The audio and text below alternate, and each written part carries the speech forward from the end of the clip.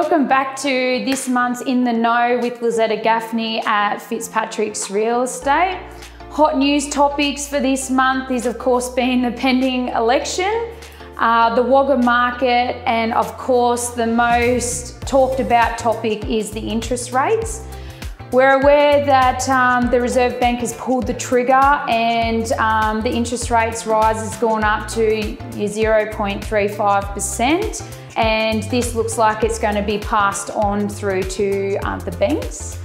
Now, how this is going to affect the Wagga market is going to be really interesting. At the moment, I don't think it's going to affect us a whole lot.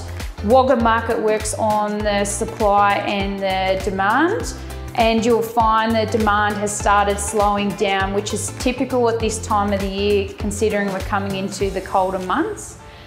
Now, with the demand starting to slow down, we have seen that there has been, since COVID, the first price reduction we have done on a property since I can't remember.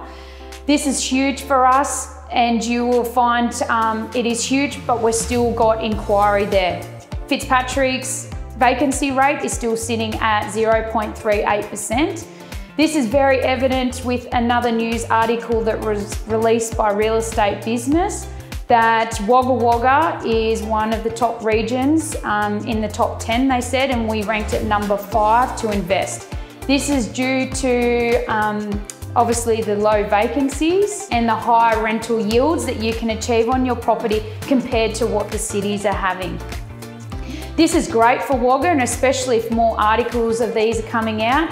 It will just be interesting to see with any more of the interest rate rises and how it will flow on effect into investors and what the rental market will do.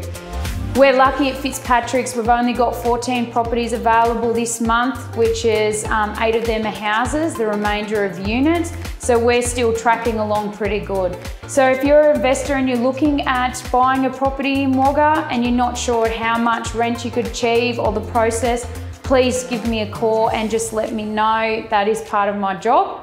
Other than that, I will see you next month with the wrap up of In the Know with Lazetta Gaffney.